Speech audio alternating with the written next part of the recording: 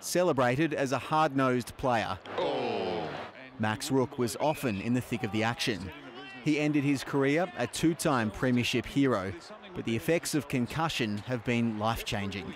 It's incredibly difficult to live with these adverse effects that just aren't who you really are at your core.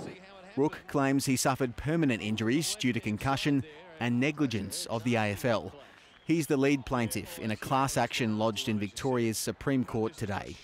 You have these otherwise strapping, fit-looking blokes who might be crying in front of you within a few minutes of talking to them. It's absolutely devastating. Dozens of former players are expected to seek compensation. It's likely to be close to $1 billion. We haven't been served or seen any action, any papers from the lawyers. We will assess that when it comes through, like we would with any claim. Hours before the action was lodged, the AFL committed to a new plan to tackle the problem. The strategy includes up to $25 million for a long-term brain health study, more education for community football, and a bigger hardship fund for injured players.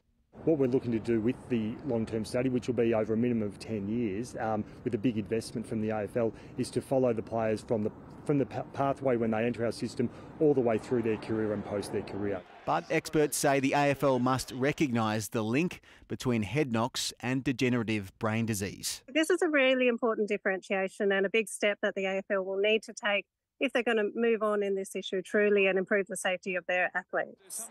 A big step on an issue that's fast becoming a major headache for the AFL. Tom Maddox, ABC News, Melbourne.